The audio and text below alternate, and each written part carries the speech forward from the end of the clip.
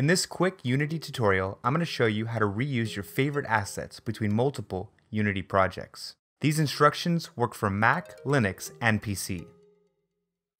Unity is a great game engine on its own. It comes with tons of useful features right out of the box, but there are a few third-party assets that I personally can't live without. For starters, NSubstitute, Zenject, and even UniRX are just a few of the .NET class libraries that I use in almost every project. And Odin Inspector is an absolute must-have from the Unity Asset Store. But having to manually download and install each of these assets every time I roll up a new project, or throw together a prototype, can become tedious. And in those rare instances when I don't have internet access, I'm completely stuck without them. So here's one quick way to ensure that your favorite assets are always available at the click of a mouse. First, make sure that all of your assets are in your asset directory, just the way you want them. I like to keep my assets under the plugins directory. Then, click Assets, and then Export Package. Now, we can check to make sure that all of our packages are included. And if they are, we can click Export.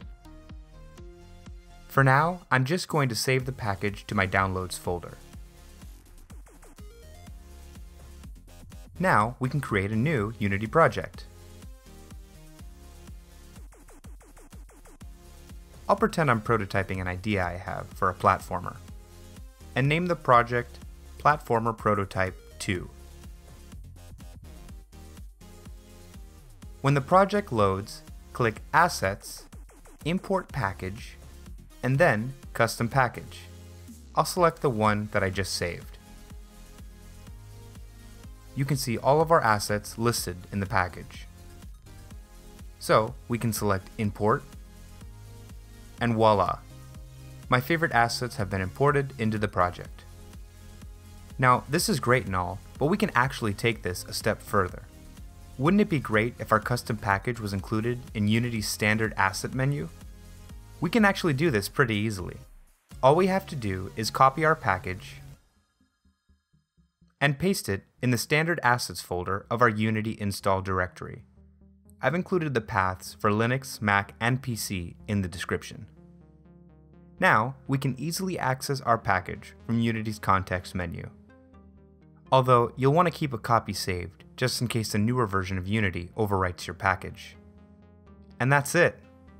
If you found this quick Unity tutorial helpful, please leave a like on this video and a comment letting me know what you thought. And for more videos like this one, don't forget to subscribe with notifications on. And if you want to join a growing community of Unity developers, check out the Infallible Code public Discord server. Thanks for watching.